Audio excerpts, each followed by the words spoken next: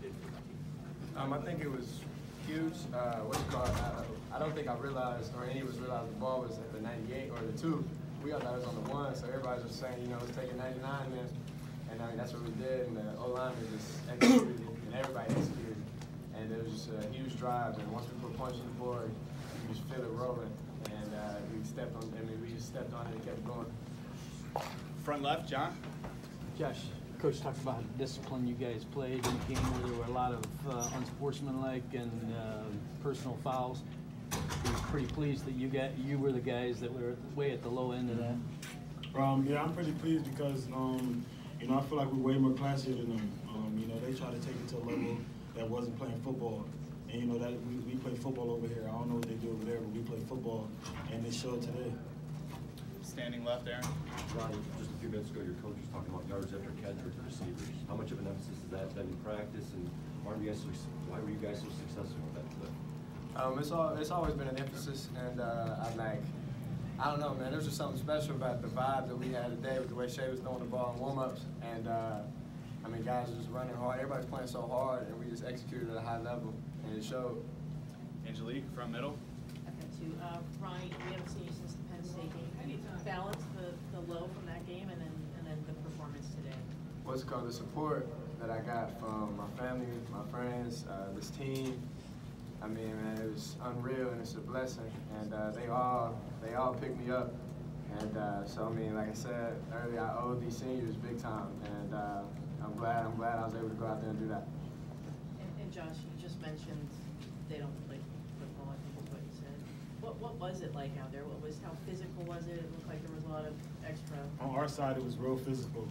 I felt like this defense, especially, we made a statement today. We were playing real physical, and it was to the point where we were playing too physical, and they tried to, do stuff after the play when we weren't looking and stuff like that. And, it just showed today that, we were the better prepared team, and we came out and we wanted to execute more than they did. Middle left, Rainer.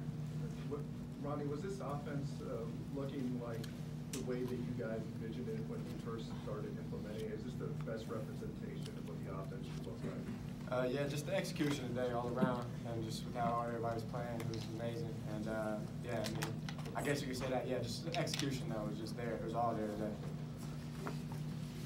Time for one or two more. Go to the middle, Andrew. Ronnie, your teammates have said you're a very good teammate, but I'm wondering if there's any frustration, even kind of in fun, that you don't have a touchdown yet. Yeah, no, I don't know if there hasn't been a time yet where I came back to the South. I mean, even him, just like 20 seconds ago, let me know, like, I still ain't got in there. And it hurts every time, but it's all right, I'm going to get in there. Staying in the middle, Andrew, if you could pass it back to Teo, please. Thank you. Josh, it looked like after the game you guys exchanged a few words with the Michigan State players. What was the discussion there? I was telling them to go home. It's time for them to leave. They didn't deserve to be in our stadium. I was just trying to wave them goodbye because some of them wanted to stay on the field, and it was our time to shine. We came out with a W, so we was just telling them to go home. Front row, all the way to the right, Steve. Josh, there was a moment after LeBurt's interception where the crowd really got into it. There was chanting, and you guys were jumping up and down as high as you could. Talk about that was sort of the point in the game where there probably wasn't going to be any comeback. Describe your emotions and the emotions of your team on the sideline at that time. Oh yeah, it was great because Ambry got the pick first, and then he's from Detroit. The Michigan rivalry, is really big to him. It's also big to Vert, and when Vert got his pick, you could just feel the intensity. You could feel it through him. And, the vibe that he had just went throughout the whole stadium. From the field to the fans to the top row, whatever you want to call it. You could just tell that this team, knew what we did today. Middle row on the left, Brian. For either of you guys, what has impressed you the most with how the team has responded and rallied since the Penn State loss? I guess just the execution, like I said, offensively, and just the way everybody has just kind of grown together and picked one another up and been with each other every step of the way, offense and defensively. I feel like it's that way. Okay, just a couple more. Standing left, Wojo.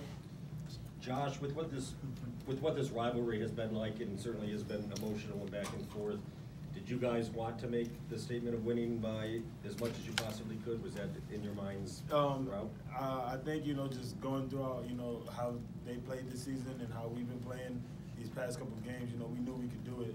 You know, it doesn't have to be close.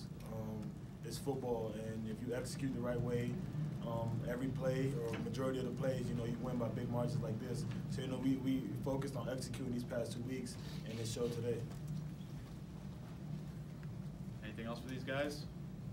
Last one. We'll go to the very back right. Zach, just give him a quick minute to get the mic.